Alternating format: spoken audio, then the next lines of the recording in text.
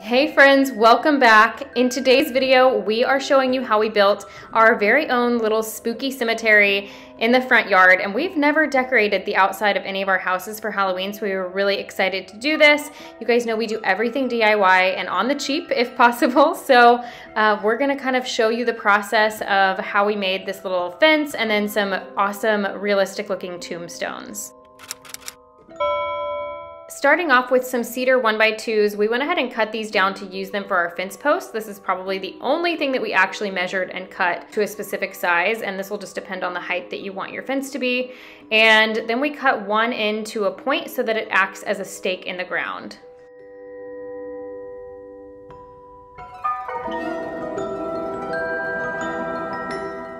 We also purchased trellis replacement wood, and those come in a bundle. I think it was like $22 for a huge bundle. So you'll see here in just a moment, Luke's gonna cut a really big stack in half, and that's what we actually used for the pieces that go in between, as well as the horizontal pieces that act as the frame. There's literally no exact way to set it. You just kind of throw them on there and see whatever looks good to the eye, and then we're going to add some wood glue and nail them down. So we got the inspiration for this fence from another YouTube channel, and they are called Wicked Makers. They have so many cool Halloween tutorials on there, like really, really cool ones. So shout out to them for this awesome, easy, spooky fence idea.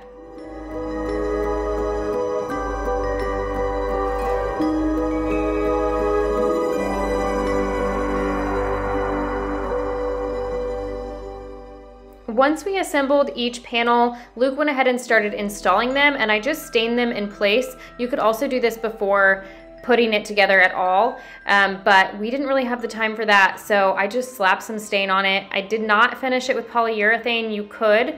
I want mine to get weathered over time, so we literally just threw stain on it and called it a day.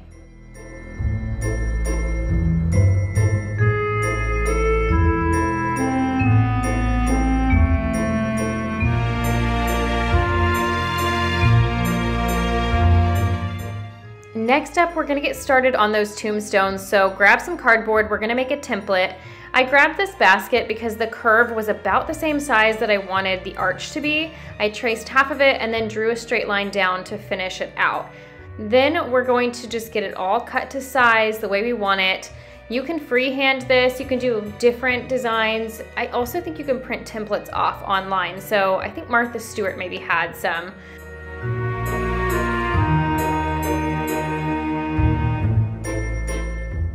So I laid my template down onto my plywood, traced one side, flipped it, traced the other, and ended up with a somewhat symmetrical shape. And then Luke's gonna cut that out with a jigsaw.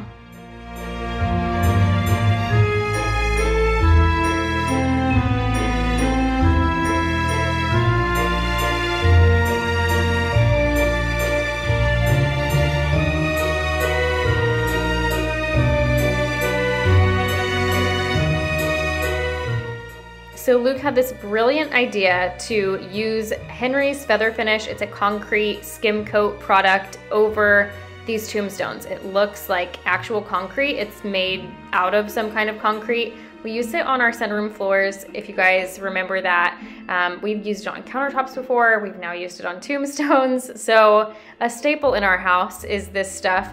And we thought this looked so cool because it actually is like a cement finish. So yeah, I went ahead and did a coat of this. I had to play around with the mixing a little bit. This first one was a little bit more difficult, but as I remixed, I got better and better with it. And I think I did a full first coat and then maybe a touch up in some areas for a second coat. I let that dry for about a day and then applied polyacrylic over top to seal it.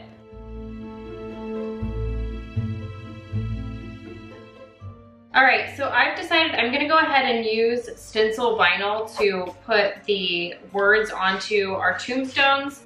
The good thing about this is it doesn't need to be perfect. It's supposed to look like an old tombstone. So I've got 3 ready to go to be printed onto some stencil vinyl, and we're just gonna try. We're gonna give it a shot and see what happens. These are textured, which I wanted them to be, just because it looks more realistic. but that will make it a little bit more difficult for the stencil. So we're gonna go ahead and get started here, get some stuff cutting, and see how they turn out. All right, so they're a little over, they're about 17 1/4. So I think I'm gonna do, yeah, probably about 13 inches will be good on that, width-wise. For my fellow Cricut users, I'm not gonna go into great detail about the process of this. I've talked about it in a previous video that I'll be sure to link, but stencil vinyl, if you haven't used it, is the best way to make a stencil. I've tried several different methods, and this is the way to get the cleanest edges and lines, and it works on so many different textures and surfaces. So I would highly recommend this. If you don't have a Cricut, I love my Cricut so much. If you're a crafter, it's 100% worth it. You'll be surprised how often you use it.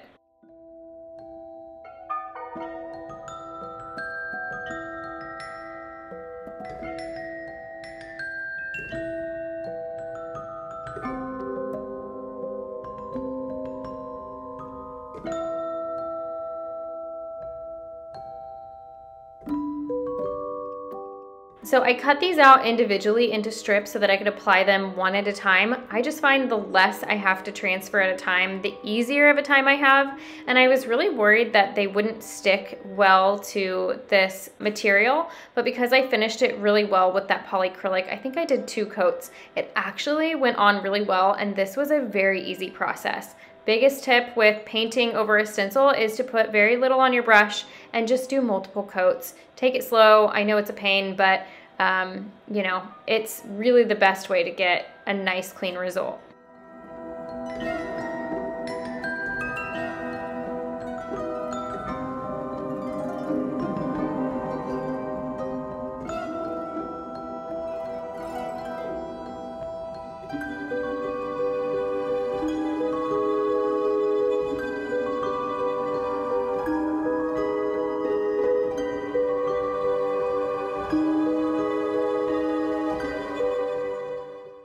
And because I used just regular acrylic craft paint, I decided to go ahead and do another coat of polyacrylic over top just so it can withstand any weather over time.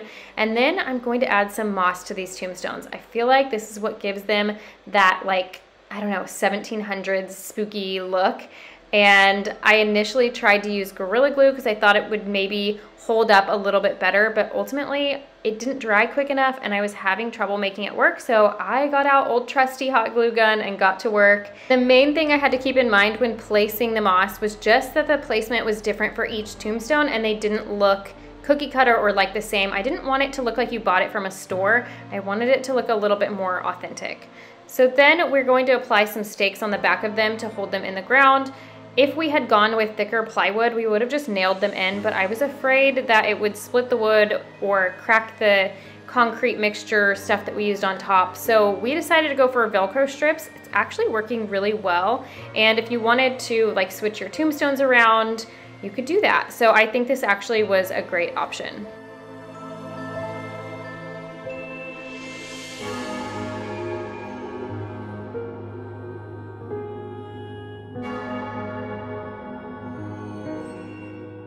So we ended up with 4 tombstones. What I would like to do in the future is make more of them and in different shapes. So we've kind of got a variety in there and really fill this thing out. We're gonna throw some spooky spider webs on this, and yeah, then I'll kind of give you guys a view of everything.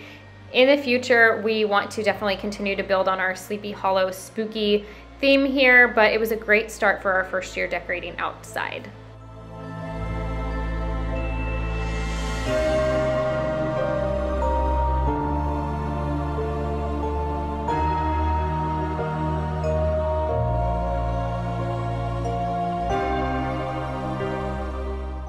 I actually made this sign last year before I had a Cricut using carbon paper. There's a great blog post that I found that you can follow to do the same thing. I did design it myself, but you can use, I think she maybe has one on there, or you can design your own. And yeah, you guys leave me a comment. Let me know what you thought. Did you like this? I know it's not like the grandest display, but we're hoping that it grows over the years. If you did like it, give it a thumbs up. Subscribe if you haven't already, and we'll see you guys in the next one.